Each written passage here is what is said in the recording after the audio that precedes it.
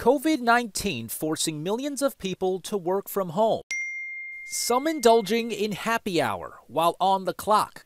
A recent survey from alcohol.org finds about 1 in 3 North Carolinians are drinking during their workday. Starting to see individuals using it more to cope and manage during this time. I think the potential for this to cause more problems is very real. Dr. Michael Baca-Atlas with the UNC School of Medicine says it doesn't mean we're going to see a sudden spike in substance abuse disorders, but everyone should be vigilant about a change in habits. I think we can use a good example from the opioid epidemic, where we had folks who had never had any exposure before and were exposed to the medication, and within a short period of time had developed addiction to opioids, because we don't know quite the length of time that this may go on for. Someone saying, I'm just having a little bit more now, may turn into something that becomes problematic. Anxiety and stress levels may be through the roof, and positive outlets are harder to find.